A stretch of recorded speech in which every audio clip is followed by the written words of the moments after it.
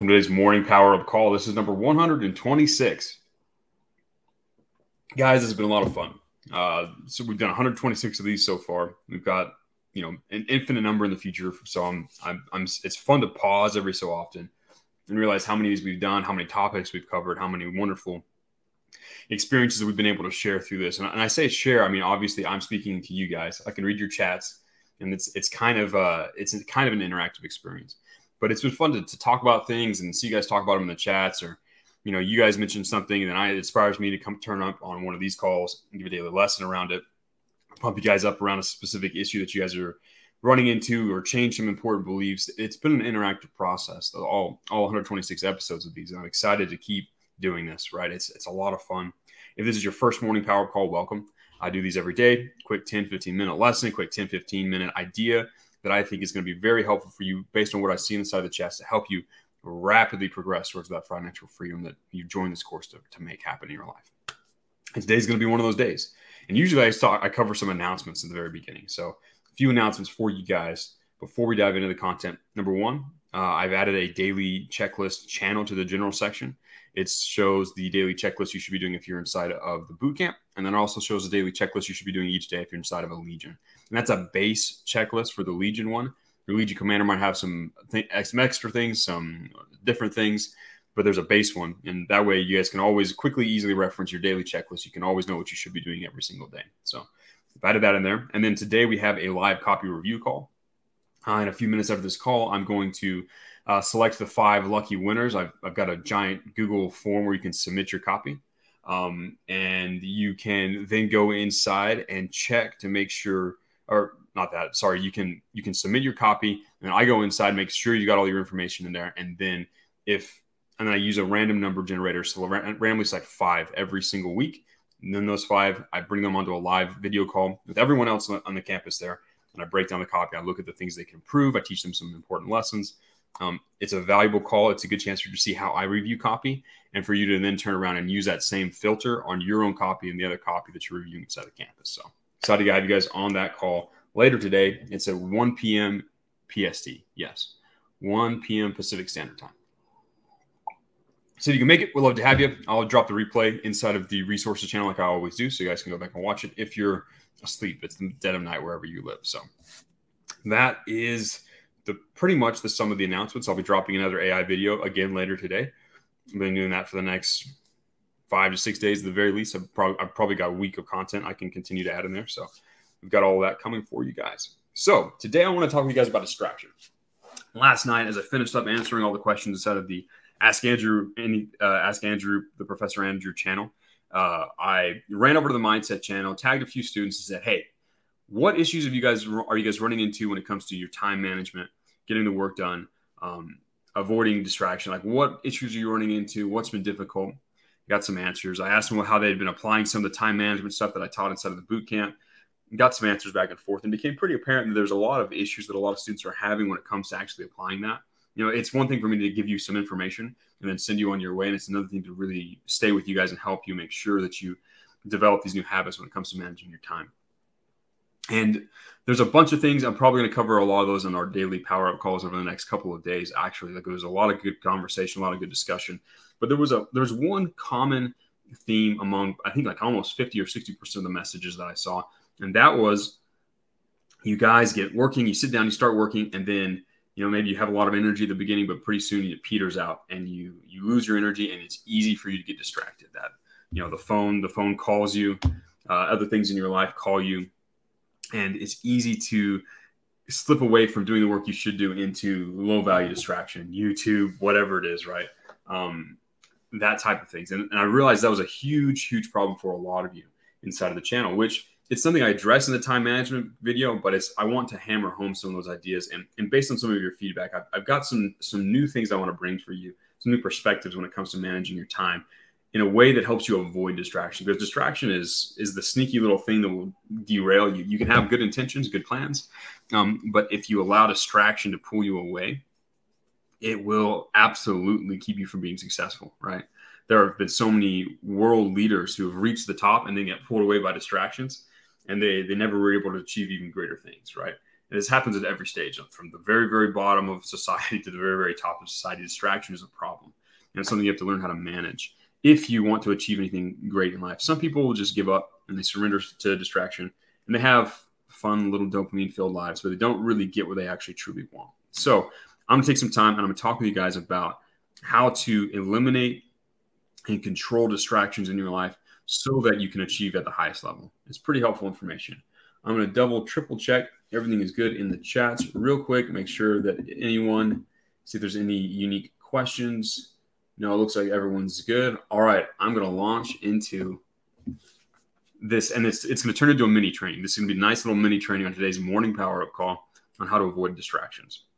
So the very first thing that you need to do if you want to eliminate distractions is you need to change your environment.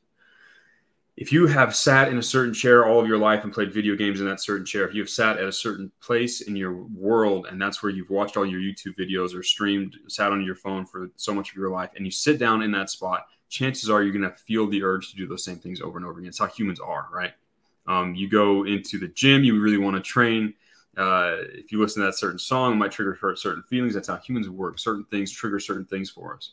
And if you sit down in the same exact place at the same exact device, and you try and do work there, it makes it really, really difficult. It's like why people that try and work in bed have such a hard time. They sit down to work in bed and then they can't fall asleep, or they fall asleep. Or, maybe they work a little bit and they put their laptop away and then they try and fall asleep and they can't, because now it's the place that they work.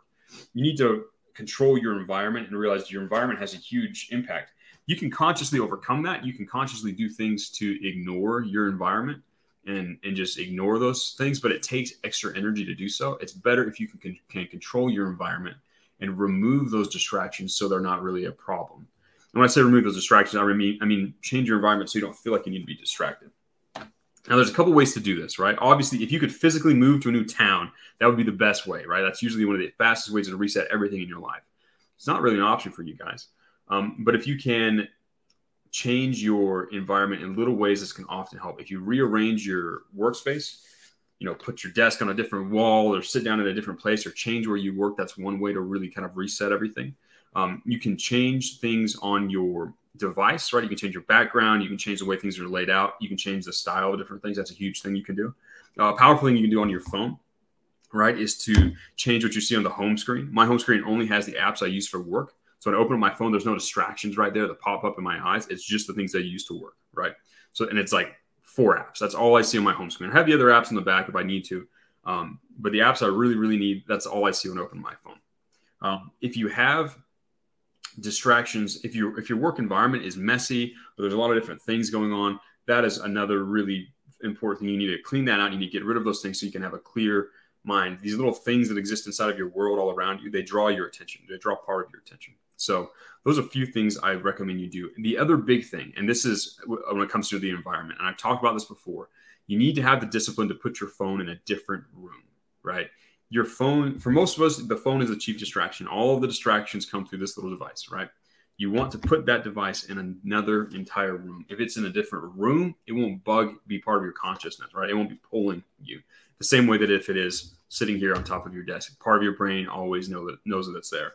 It's important that you remove that from your world if it's a problem. And 9 times out of 10, it is a problem.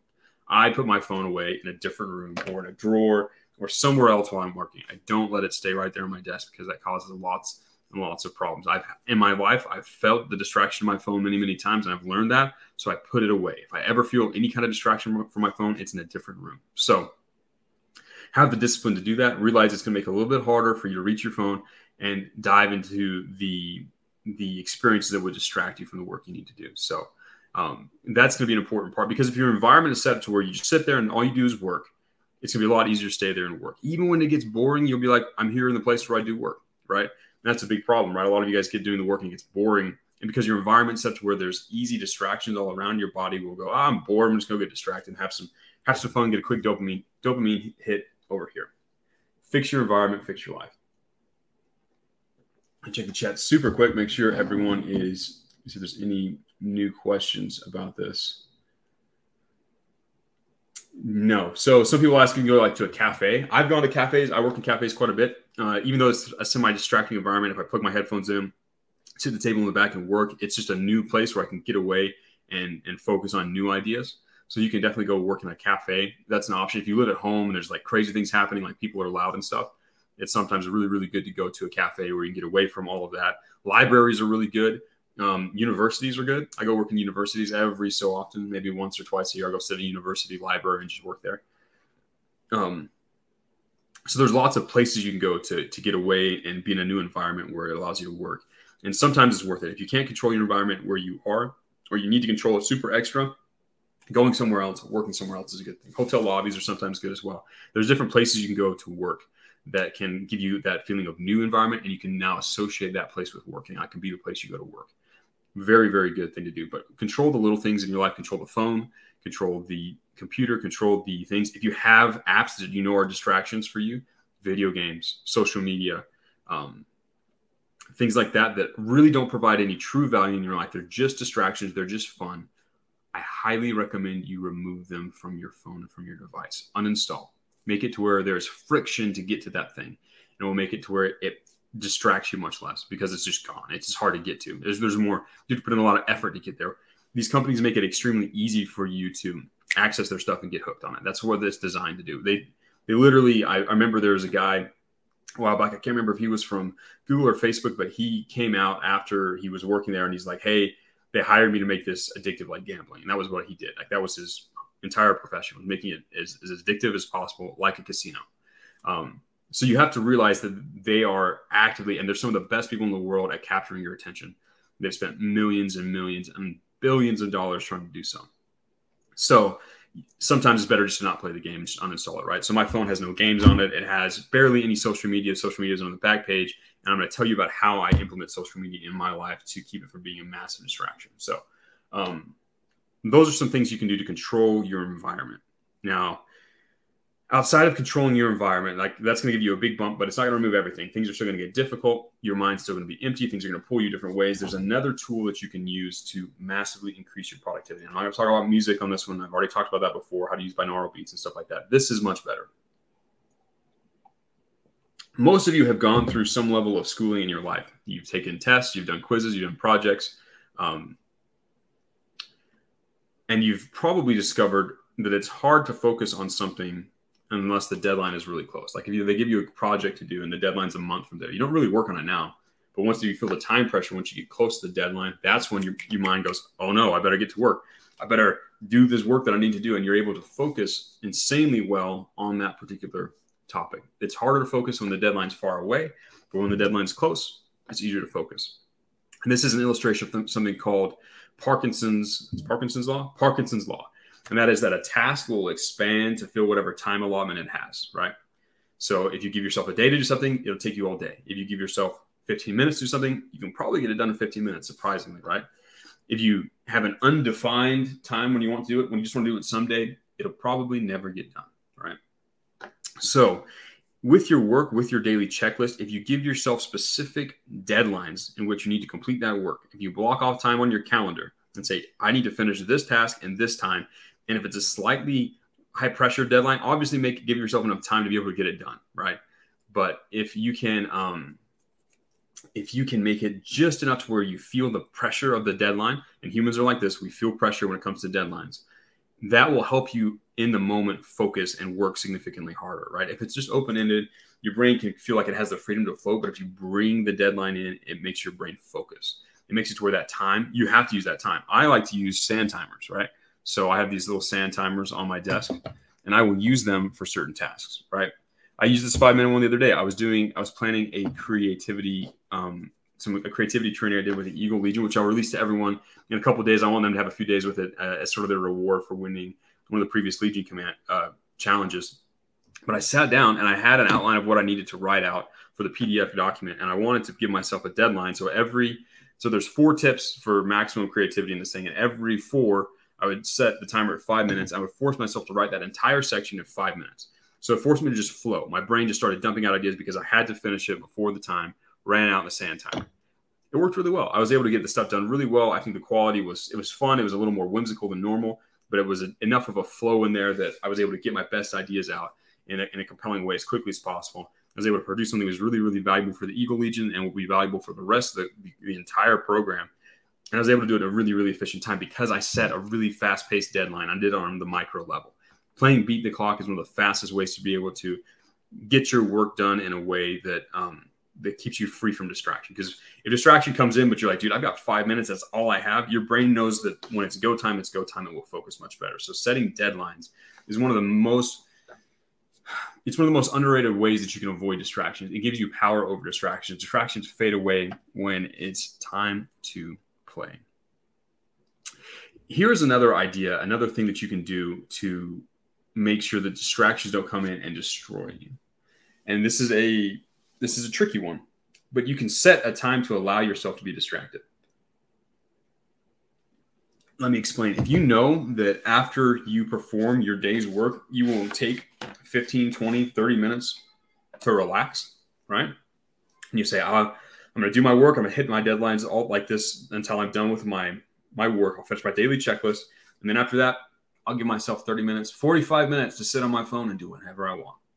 That way, when you're sitting there working and the temptation comes, the distraction comes to go on your phone, you'd be like, no, dude, I can just do my work. I'm going to do that later.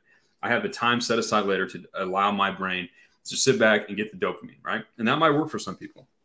I don't really need that for myself, but I know a lot of people that do that. They set aside that time. It's like a reward. They only let themselves do that if they finish their work. And if they finish their work, then they say, you know what? Cool. Sit back, relax, enjoy 15, 20, 30 minutes. And it gives them an edge while they're working, gives them a competitive edge because now they know that any distraction that comes in, they can just say, yeah, I'm going to procrastinate enjoying that until, the end of the day when I finish my work. And then I'm going to have as much time as I possibly want, so I'm not starved for it now. That's another powerful way to help avoid distractions. You say, hey, I'm going to get my work done, and then I'm going to go spend my time with my friend who's calling me and texting me, like, sure, whatever. Like, I can ignore him until now, but I'm going to definitely go talk with him on this time. That way you don't feel like you're completely robbing yourself of these desires that you have, but you're controlling them. You're putting them in a place where they don't interfere with your work, and they turn into almost the reward for the work that you do. That's a helpful way to help you control distractions. Again, this one doesn't eliminate distractions, but it robs them of the power in the moment when you're trying to get the work done. Because now you can just say, oh, I'll do that later. Now, the biggest way you can control distractions is when you start to live with defined purpose. I talked about this yesterday. I'm probably going to talk about this quite a few times in our journey together as we continue to talk about ideas and I help you move towards financial freedom. Setting a clear, defined purpose for every second of the day is one of the most powerful ways to regain control of your life and have control over the distractions that come to you, right? I have my day blocked off. I have clear intention for every moment of every day. If I find myself without a clear intention, I immediately set one. Okay, in the next 5 minutes, I want to achieve X. And sometimes the clear intention is, in the next 5 minutes, I want to create a wonderful memory with my sons, right? It doesn't have to always be about work, but I make sure that my time and my effort, my energy always has a clear intention. Sometimes it's, I'm going to spend the next 15 minutes on this walk. I'm going to shut my brain off. I'm going to ignore distractions. And I'm just going to let creative ideas bubble up to the surface, right? But there's always a boundary. There's always an intention. Whenever that's the case, whenever you have a strong purpose, a strong defined intention, it's much harder for outside forces to drag you away. It's much harder for the call to the phone to even matter anymore because you have a clear, defined purpose, right? If you have that clear, defined purpose on a specific amount of time, that helps me a lot. So every day, and I tell you guys that this inside of the time management bonus material, and this is something I have done religiously for at least 10 years of my life. Every night before I go to bed, I don't allow myself to sleep until I have set a clear intention for the next day, where I've put out a list of things I need to do, when I'm going to do those, and set that clear intention. I do that every single day, and I've done it every single day for the last decade, roughly, even more. Yeah, a little over a decade now. I've done a list like that every night. I sit down and plan the next day, and I set a clear intention, and it's allowed me to maximize my productivity and avoid the little distractions that pop up. So, to summarize, there's a lot of things you can do to eliminate distractions. You can control your environment. You can set clear deadlines. You can set up a time in your life that you allow yourself to be distracted as a reward for the work that you've done. And you can make sure that every second of every day has a clear intention and you live with defined purpose. Those 4 things are probably the best things you can possibly do if you want to avoid distractions coming in and wrecking your progress. Now, it's not going to make all of your work extremely fun. It's not going to take all the difficulty out of it, but it will give you power and control to decide how you're going to use your time and use it in a way that's most productive to help you achieve bigger and better things in your life. My friends, it's been a good call. This has been a mini training. This will probably get clipped up and thrown as a resource inside of the channel, in addition to just being a replay of one of the million now morning power-up calls that I've done. But I hope this has been helpful for you guys. Share this with your friends inside of the Legion. Share this with those who weren't able to make it. Make sure that they get to watch this, because this is going to give you a lot of power over your time and energy. And if you invest your time and energy correctly, there's no way that you can lose. You have to win at that stage. So it's been a good call. I will talk with you guys again tomorrow. Let's take this time. Let's take this energy. Let's go out and take some money. I will talk with you guys tomorrow.